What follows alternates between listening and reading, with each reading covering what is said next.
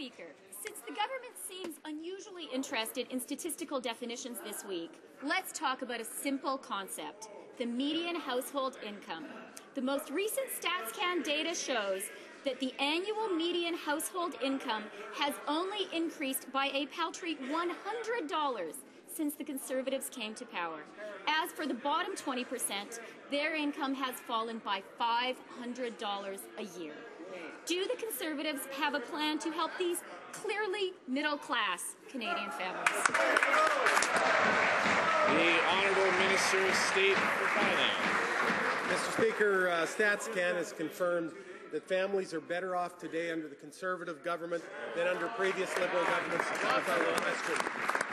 Mr. Speaker, the very same statistics indicate that median net worth of Canadian families have increased by 44% since 2005.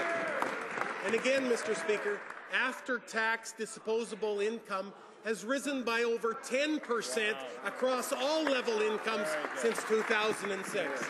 Honourable Member for Toronto Centre. Mr. Speaker, I'd like to ask the government to consider a few more simple yet worrying statistics. The percentage of working-age Canadians who today hold jobs is lower than when this government took office. Youth unemployment is at 14%, more than 2% higher than when the Conservatives came to power. Meanwhile, the number of adults working for the minimum wage has risen by 50%. What is the government's plan, apart from denial, to create better opportunities for these Canadians?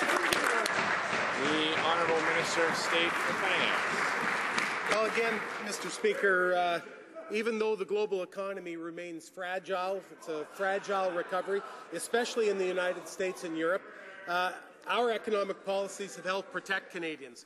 Over 1 million net new jobs have been created since July 2005, with over 85% of those full-time and over 80% in the private sector. Mr. Speaker, the best job creation record in the G7 by far.